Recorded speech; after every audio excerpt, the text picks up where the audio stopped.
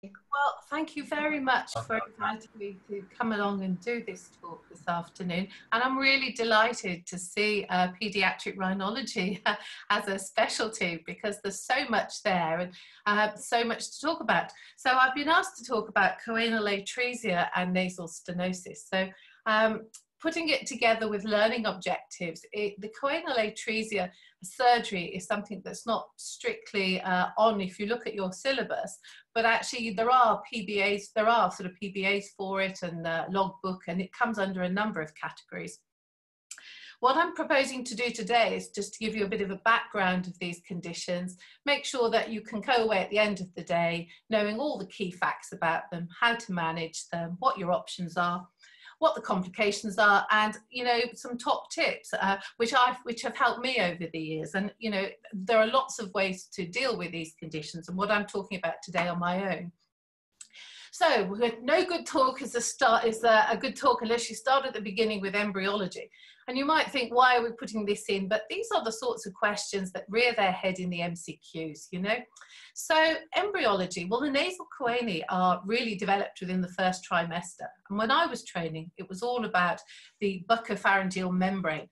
But recent years, there's been an awful lot more about the misdirection of neural crest cell migration, because so many children with conditions like Treacher-Collins have choanal atresia. So at the moment, I think there's more of a feeling that it's number 4. But what are the things you need to know? Well, it's rare. It's between 6,000 and 8,000 live births. It depends which article you read and which book you read. It's certainly the most common neonatal abnormality of the nose, and it's more of a problem for girls than boys. The literature often talks about 90% bony, 10% membranous. I don't know what other people feel, but I feel it's far more mixed that I see than pure bone. Unilateral is more common. And a lot of them, there are other comorbidities in about 2/3 of patients. And, sort of few curveball questions I have seen on MCQs is that there's slightly more in twins and it affects all races equally.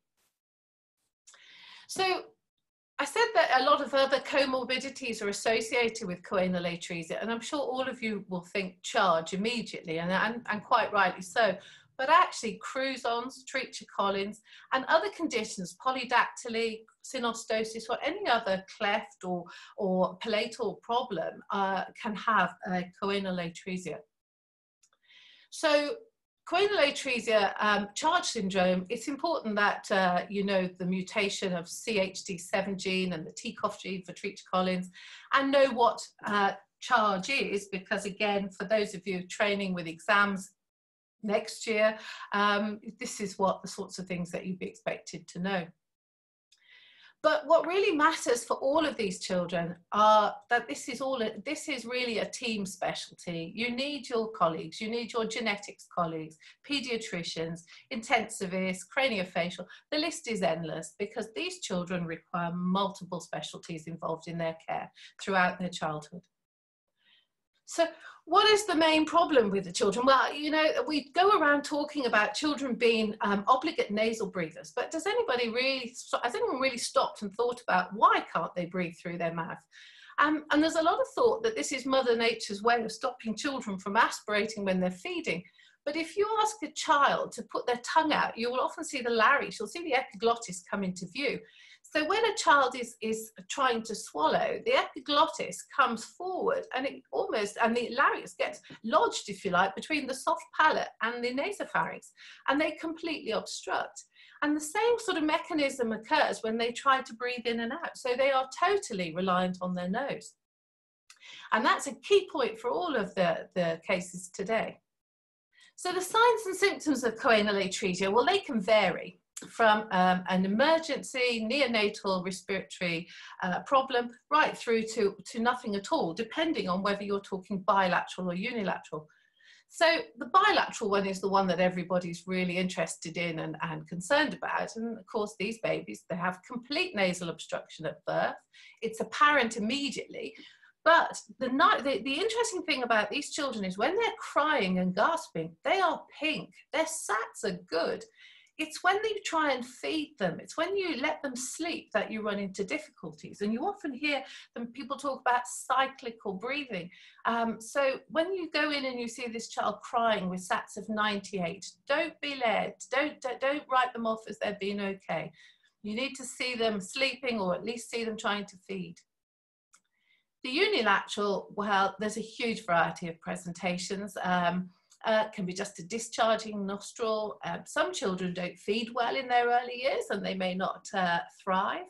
Could be an incidental finding. And in fact, I've had two really interesting cases of older teens who've come along who've had a choanal atresia, and they have attended because they've got new boyfriends and girlfriends and there's an aroma when they're kissing, so they've asked for their choana to be sorted out.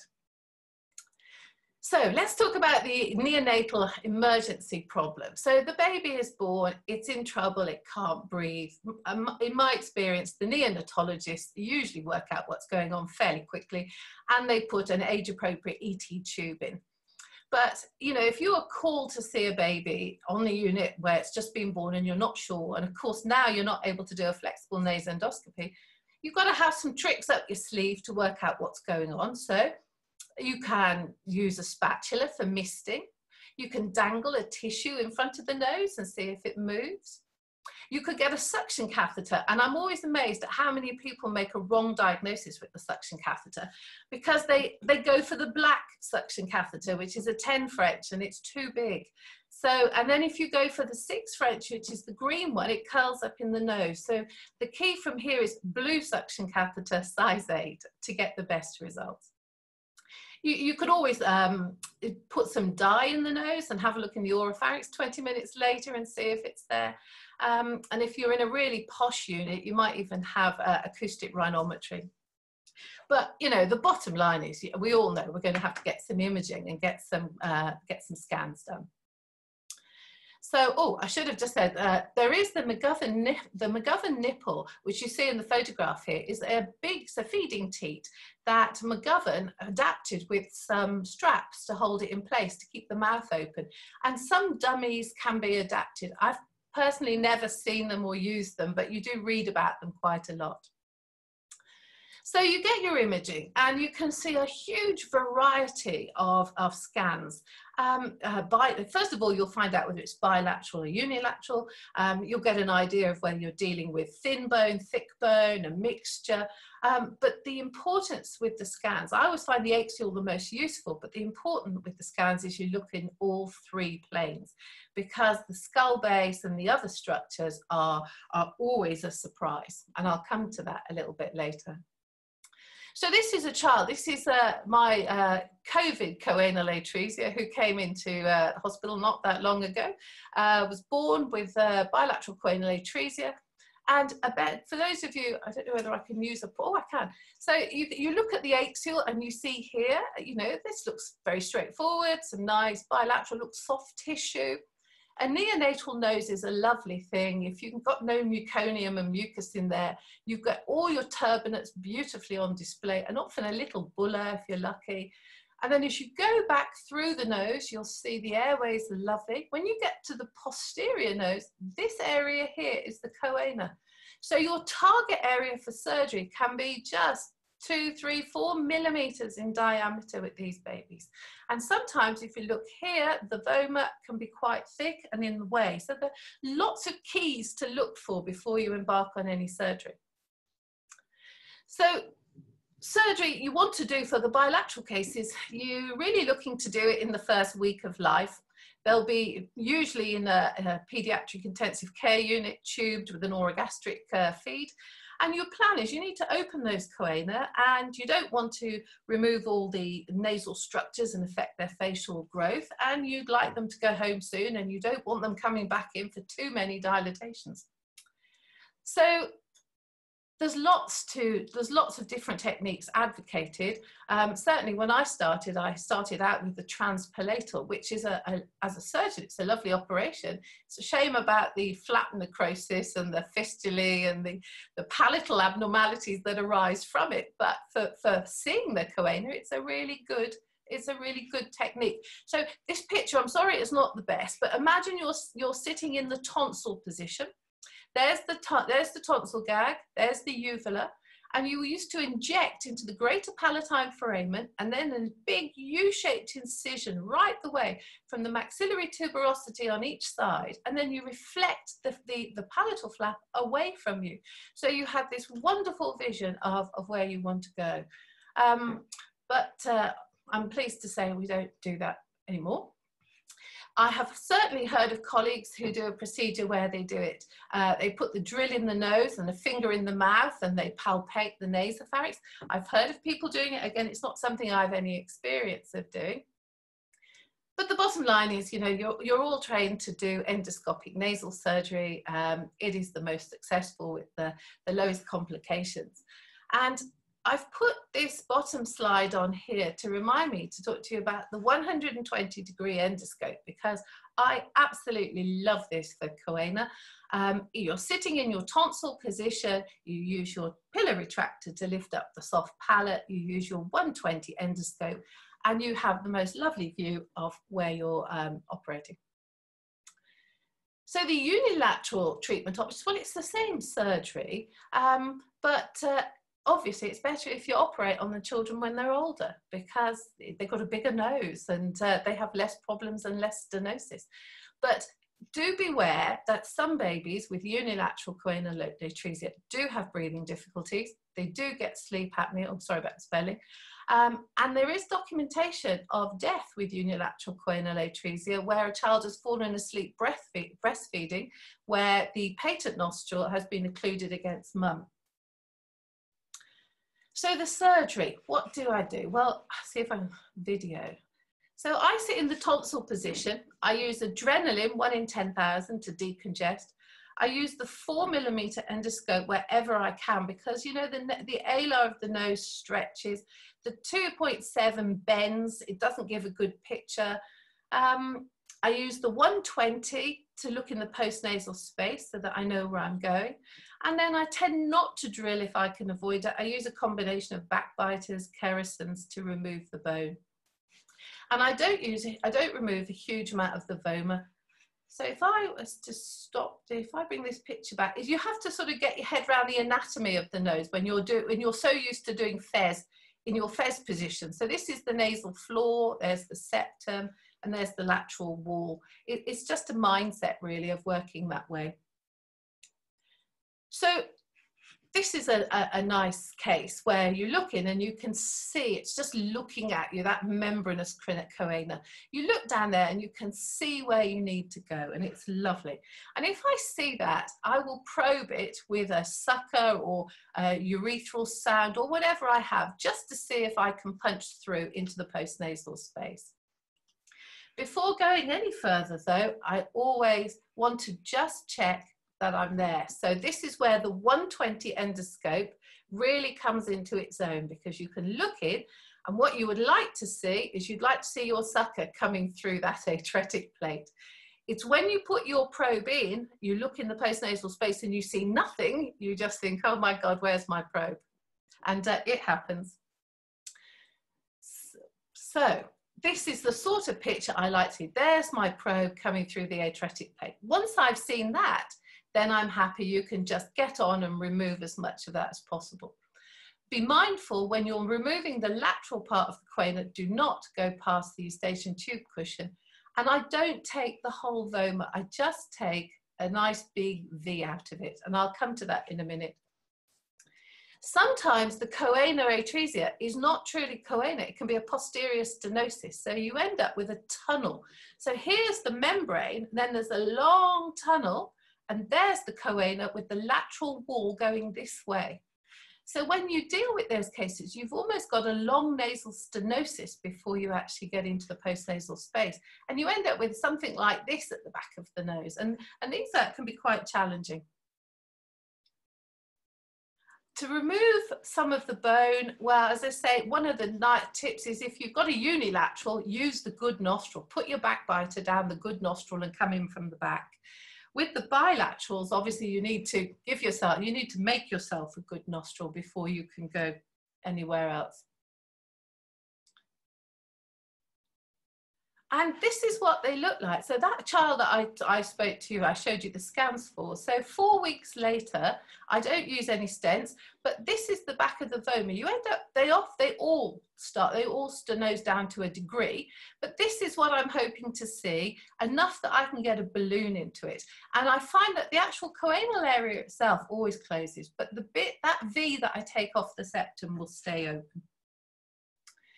So this whole talk about stents, do we, don't we? Are we going to use them? What are you going to use? How long do you leave them? It's really controversial. The last stent I used was 14 years ago. I don't use them for anybody now. I had a lot of trouble with them at the beginning, with parents in and out, with granulations, stent problems, that I've just stopped, and I discuss it with the parents up front. But there's a lot of evidence there's a lot of evidence out there now, lots of units saying they don't find them useful either. The next big question is, do you use mitomycin? You know, this is one of these fibroblast inhibitors, you know, and again, certainly in the 90s, gosh, this was very sexy for all sorts of work, particularly choana, because you've got a circular hole, and the circular holes are much more likely to close up.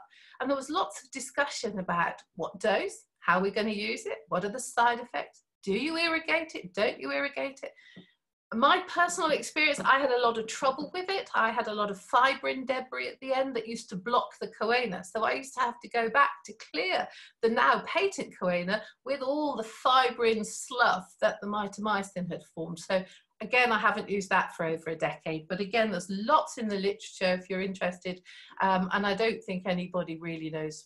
Everybody has their own view on it.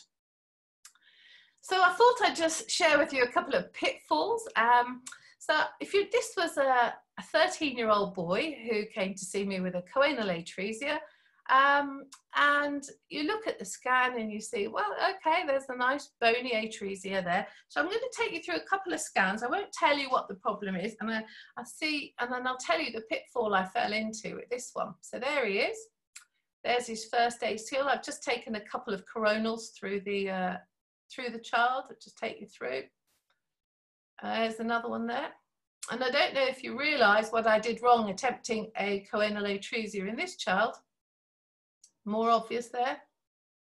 Yep, I didn't see it. There's a submucous cleft. And he did not have a bifid uvula. He had a stubby, normal looking uvula. And you end up with problems. So he ended up with a real pinhole perforation, which fortunately healed without any intervention within a couple of days. But it was a good learning curve. Another pitfall is looking at some of the babies when you look at their early scans. So look at this one. So this is a little girl who was born with a bilateral choanal atresia. So you see all her axials here. Nothing unusual, bone all appears fine. You look at the coronals, look at the axials, and it doesn't matter what level axial you take, there is no patent postnasal space. She doesn't have anywhere to open into. So she got a tracheostomy and she did really well, and she came back when she was 3 and we re-scanned her, and this is her axial, and she's lying on her back and you can see the fluid level. And the back of the nostril is actually the clivus. But actually, when you look at her sagittal, her bony plate is completely continuous with the nasal floor. And so if you put your endoscope through her nose, the back wall that you're looking at is in actual fact her clivus, and it's not her choana at all. So this is what it looks like. So now, just to orientate yourself, there's the septum, there's the lateral wall, there's the floor. So when you look back there, you would think, well, if that's the inferior turbinate coming in here, it's going to be somewhere in that area there. That's where you'd expect it to be. So, but actually where it was down here. And this is the roof of the nasopharynx. So this is where I thought it should have been.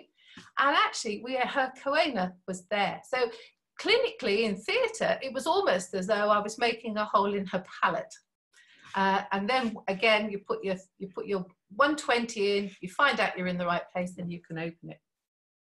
So beware the craniofacial children with the funny skull bases. The other thing I would just point out about her, as well is just look at that decline. They talk about the sloping skull base. There's not much sloped about that. It's a bit vertical, isn't it, with handholds? So beware. So complications. Well, the biggest complication we all worry about is what's going to restenose, particularly if you're not using stents. And the literature says it's between 1.5 and 3 operations per patient. Nice paper last year says, well, basically told us what we already know, that babies under 6 months, under 5 kilos and bilateral have a higher rate of stenosis, which is what we know. But in 2010, I think it was that I went to a meeting where they said they were no longer going to operate on these. We're just going to, less is more. They were going to start dilating them and not doing any further surgery to these small pinholes. And actually, that's exactly what I do. And I do feel, certainly in my practice, it's made a big difference. And I don't have to do nearly as many procedures now. Do remember other complications as well: nasal adhesions, septal perforations, septal deviations, alar deformities if you're going to put stents in. So having taken you through my pitfalls, what do I put on the consent form? Well, it gets longer as I get older, but the main thing is I tell them that there's they will have a degree of restenosis, but I don't tell them a number. I just say that each child is individual. I tell them they'll have nosebleed, but not one that will drip in a drip in a bowl, but they'll need a tissue box to wipe, because I don't put any packs in. And then I give them all the usual talks that we would with anybody about the risk to the skull base. I've never seen a CSF leak with it, but there's time. Perforation of the palate and all the other ones that you would normally do for anybody having endoscopic sinus surgery. And I think for me with choanal atresia, as I said, I would do it in the tonsil position. And I know most of you, if you're not used to doing that, would feel much better standing on the patient's right side doing it as per a fez. But I really think tonsil position is the safest way to do this, and it lends itself to the instruments we use. I don't remove too much boma, just a nice V, and I balloon dilate the choana when they come back. Double check your imaging, don't get caught out with not checking all planes. And actually nowadays, I'm starting to wonder whether I should start navigating some of these craniofacial patients. I think it might be easier. I don't know what everybody else's experience is. I haven't done over the last 15, 16 years, but I should start. I have done 1 or 2 recently, and it's an awful lot easier with it. So I'll stop there. Is there any, or should I just carry on? Oh. There's only one question, Anne-Marie. Would you prefer to carry on, or would you take it? Well, I'll carry on then. I'm conscious of time. So, so the other one to talk to you about is piriform aperture stenosis, CPAS, or some people insist on putting the N in. It's one of those bug-bearing things, isn't it? So again, like everything in Paeds, it can be isolated or it can occur with something else. Most people know about it because of a single incisor, the mega incisor, but not every baby will have that. And it's about 1 in 25,000 live births, so it's not common unless you're, well, it's pretty common in Birmingham, but I don't know about other parts of the country. And it can also be associated with pituitary dysfunction and other brain problems. So again, this is going to require MDT and just teamwork. Now, the symptoms are going to be very much like we've discussed for choanal atresia, only this time you will get misting on your spatula, or your tissues wafting in the breeze, and so you've got to think about what else could it be. So the differential diagnosis for a baby, a newborn with a blocked nose, I've made a list there, and just have those in mind when you're seeing them. I would just point out, you don't see the mega incisor in the baby, you see it on the scan. You don't see it until it erupts a couple of months later.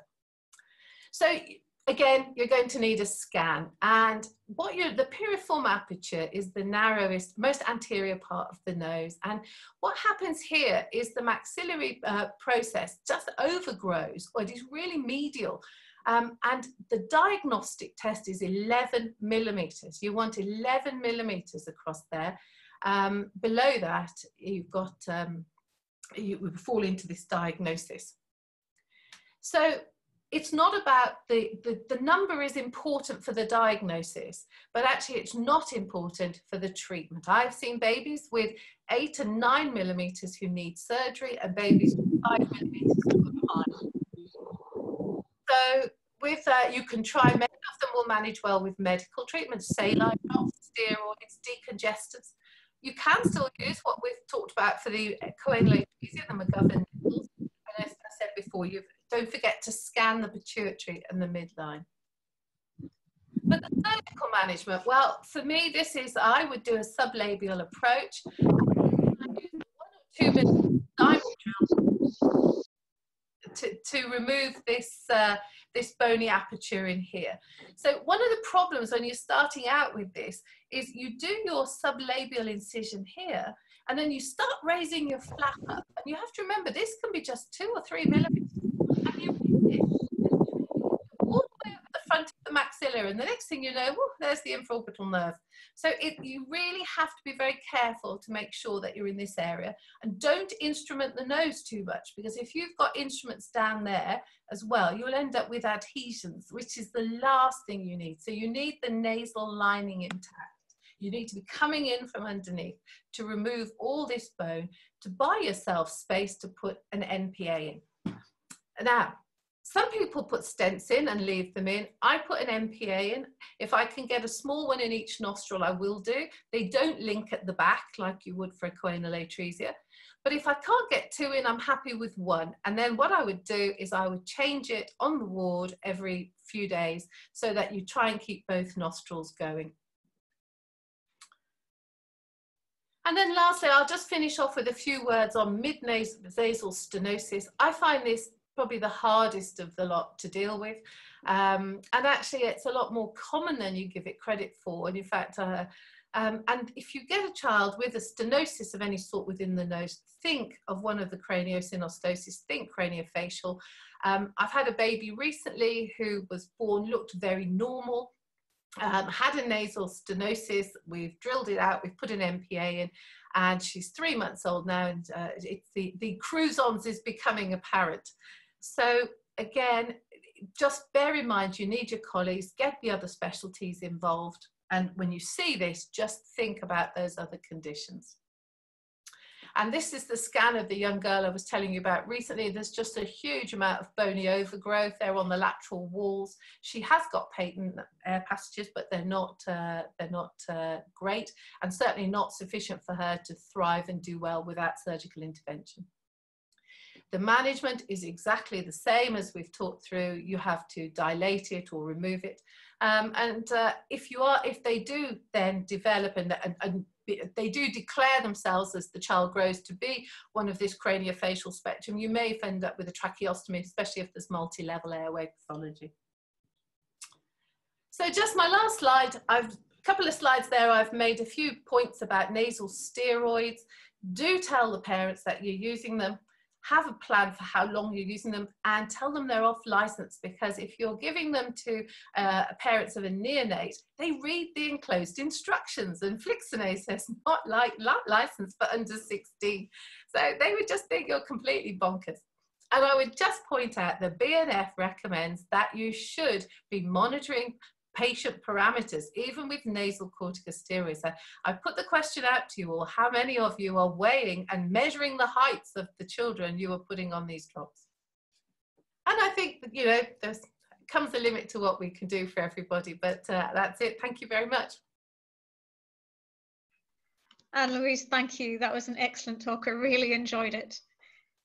Can I ask you a couple of questions from the chat, if that's okay? Yes. So the first is, do you use any septal or lateral wall mucosa flaps to prevent restenosis?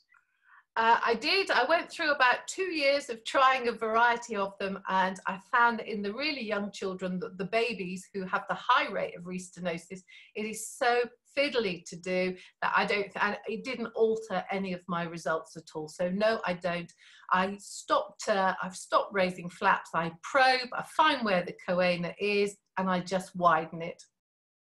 I think the shape of your choana, if you can get a letterbox choana, I think you stand a better chance than a circular choana, is my instinct with this.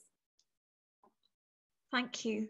The next person says, thank you for great practical talk on management and pitfalls in choanal atresia. You mentioned taking a V off the septum.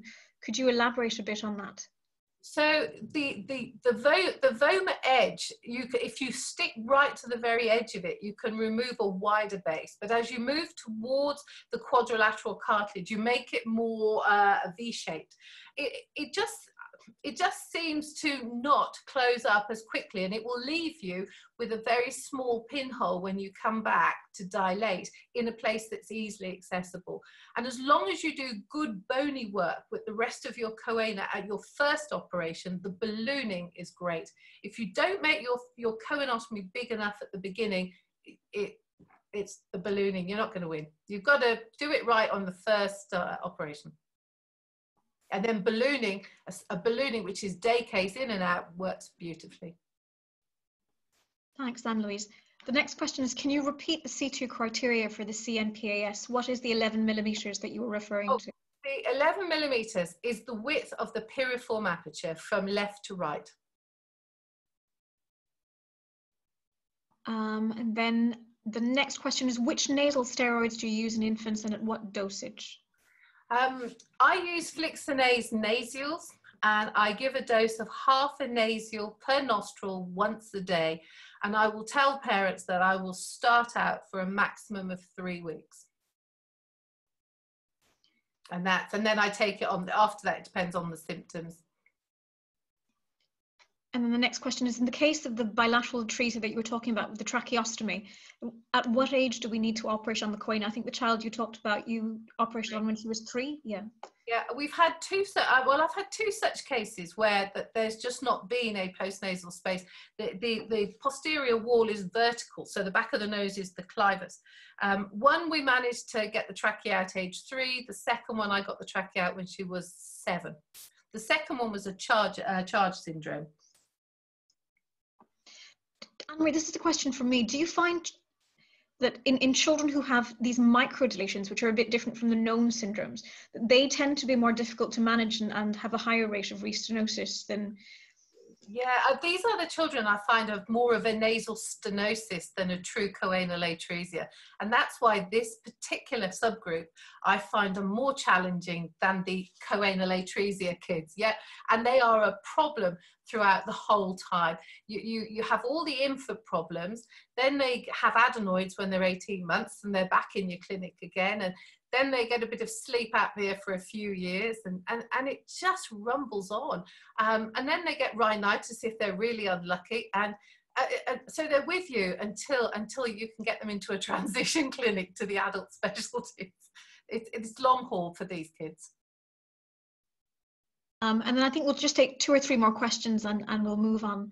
I'm not sure if you can answer this question or if there is an answer to it, but how many times do you tend to need to repeat the balloon dilatation for a child?